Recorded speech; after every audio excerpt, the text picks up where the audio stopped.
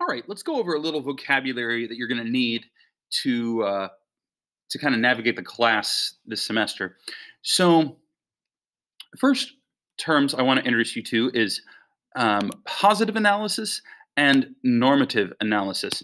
Now, mostly this year, I'm going to be sticking to positive analysis. Now, this is analysis of what we think the outcomes will be if we take a certain action. This is going to be fact-based. And here's the thing. We should be able to, as we do research, we should be able to say, well, it looks like this is true, or it looks like this is not true. That's not to say that there's never going to be disagreements when you're doing positive analysis. Again, economics is really hard as a science to nail down firm conclusions. And so you'll still see some disagreements between, kind of fact-based stuff. But this should really be our starting place before we do anything else, so that we know what's going to happen, rather than worrying about normative analysis, which is basically deciding which outcomes do we think are better. And this is the part where you and I can have the exact same facts and come to different conclusions on whether this is a good thing or a bad thing. It just depends on our personal values, our opinions. There's no like, hey, you're wrong about this. The only you're wrong happens with positive analysis. So if you're making value judgments based on bad facts, that's bad. But if you have good facts, if we've done the positive analysis, we've done it well, then we can kind of decide, okay, so here's the outcome. Is this a good outcome? Is this a bad outcome? Generally, we divide economics up into two big courses whenever we study it: microeconomics and macroeconomics.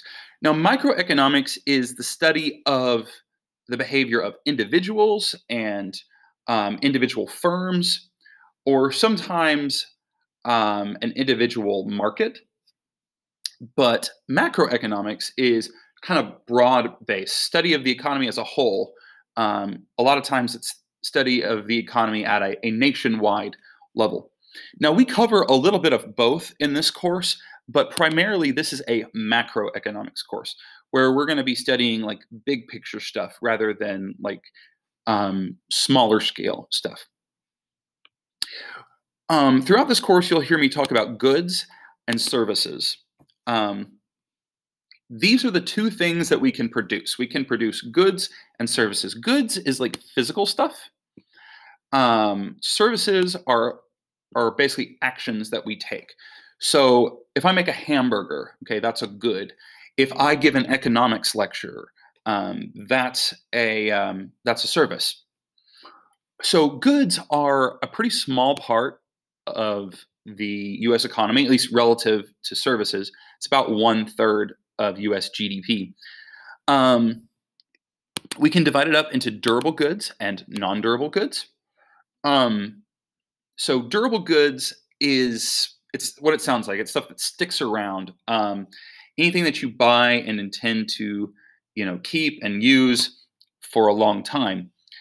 And these tend to be big ticket items: cars, furniture, appliances. And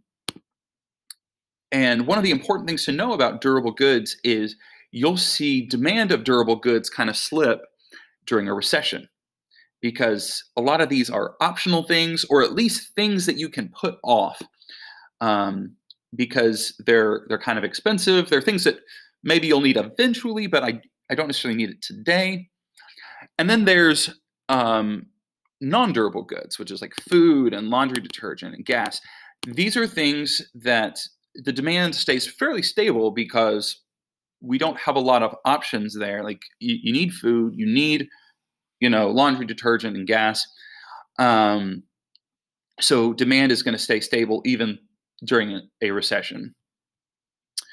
Now, services, again, these are things where we're not producing something physical, but you can't ignore it as far as it being production. It's still something that's creating value for society.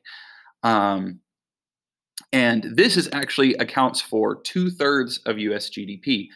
We are a service-based economy. Um, so for the rest of this class, I'm going to use GNS in your notes to denote goods and services, so don't get confused about that. If you ever hear me say firms, that's the same as a company or a business. They're the folks who produce the goods and services. And then I'll talk about households. These are the people who consume goods and services. So we've kind of got these two forces. We've got firms making the stuff and households consuming the stuff. An entrepreneur, these are the people who create firms and run these firms. They're the ones making the decisions on what goods and services will be produced. This is a place where I depart from your textbook a little bit. Your textbook says that people decide what is being produced, and that's not really true. The entrepreneurs who are running these businesses, they decide what gets produced. Now, if they don't produce what people want, then they'll get pushed out of business. So households kind of decide this indirectly, but a lot of times entrepreneurs actually produce a product that no one thought that they wanted, but turns out was very useful. Entrepreneurs make sure and secure finances to get this business off the ground. Very important to understand that entrepreneurs take big risks. That's one of the reasons I don't own my own business, is that it's a really risky thing. Half of all new businesses close in the first 4 years. So it's one of those things where we know that entrepreneurs are very important to a well-running economy, but we also know entrepreneurship is risky. So it makes sense to have policies that reward entrepreneurs for taking big risks. That's one of the nice things about capitalism, is that it basically says, okay, if you're going to take this big risk, we're going to reward you for it if you're successful. But there's also things like bankruptcy protection that protects entrepreneurs if a business venture fails. And that's really important to have some sort of safety net there, so that entrepreneurs aren't too gun shy about starting a business. All right, revenue is the money that you receive in exchange for a good and service. Profit is what you have left over of that revenue after you pay your costs. So revenue minus cost equals profit. And in this class, remember that cost is opportunity cost, not necessarily just money. All right, technology is a word that we use a little differently in economics. Technology doesn't necessarily mean something modern. It's just the process that a firm uses to make a good or service. So, like, a shovel is technology. I don't know. Using an ox to plow your field, that is technology. Now, it's not modern technology. What you might think of as technology is something called innovation. Innovation is what we call an advancement in technology. So if I move from an ox plowing my field to a tractor plowing my field, then that is using a new technology, and we call that innovation. Okay. Infrastructure. Infrastructure is a huge thing. It's one of the big things that divides unprosperous countries from prosperous countries.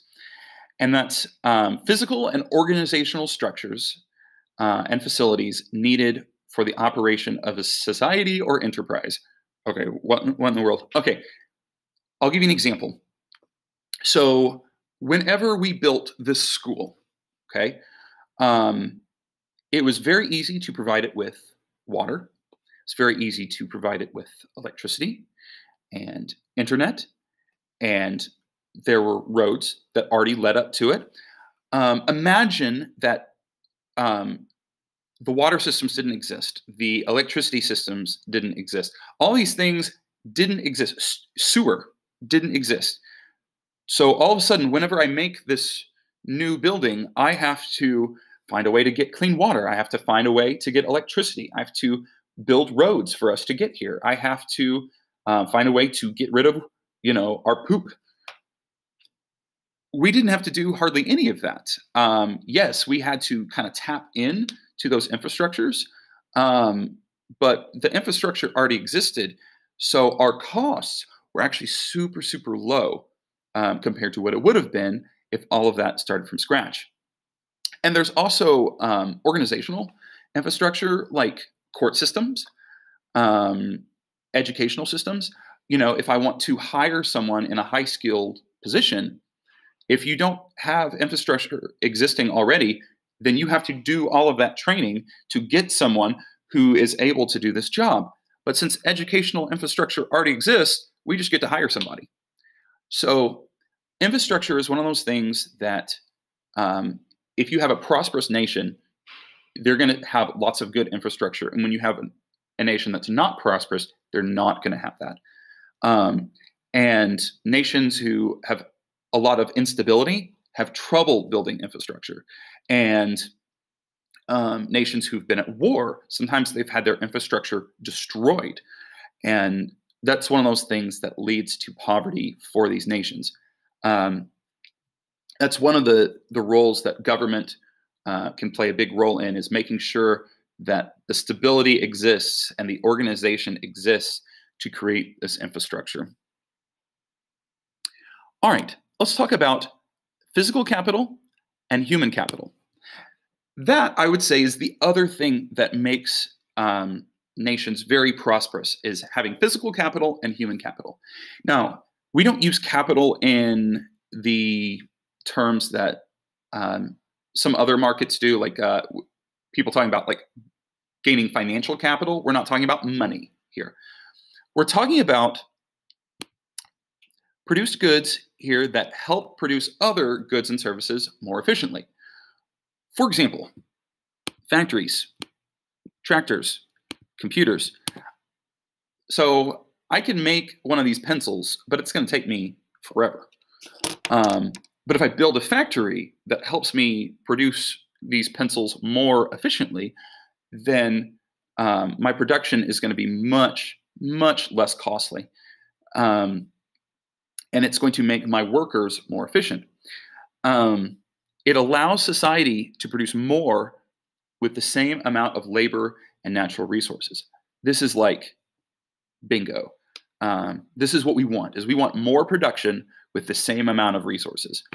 So that's what physical capital enables. If I'm trying to dig a hole in the ground, okay, I'm like clawing at it with my hands, that doesn't work very well. You hand me a shovel, all of a sudden I'm doing more work. You hand me a tractor, all of a sudden I'm doing a ton of work. And I'm still the same me, okay? I'm still using the same amount of labor, but with physical capital, I'm producing a lot more. Now, something I want to mention, and you'll see why I'm pointing this out now, this is something that's transferable from person to person. So if I get fired, okay, and I was using a shovel, okay, my employer can take that shovel, give it to the next guy. But the other big kind of capital is human capital. Human capital is knowledge, experience, and skills that increases the productivity of labor. Now, let me explain that human capital is not just how many people you have. So if I hire more people, I'm increasing my amount of labor. I am not increasing my amount of human capital. Human capital is taking the labor that I already have and making it more efficient. So that's basically done by work experience, education. I didn't mention training, like on-the-job training. This also increases the productivity of labor. So that's one of the reasons why you might hear me promoting education and job training and all of these kind of programs where you're making laborers more efficient, so increasing their productivity. Something to note, this is not transferable from employee to employee.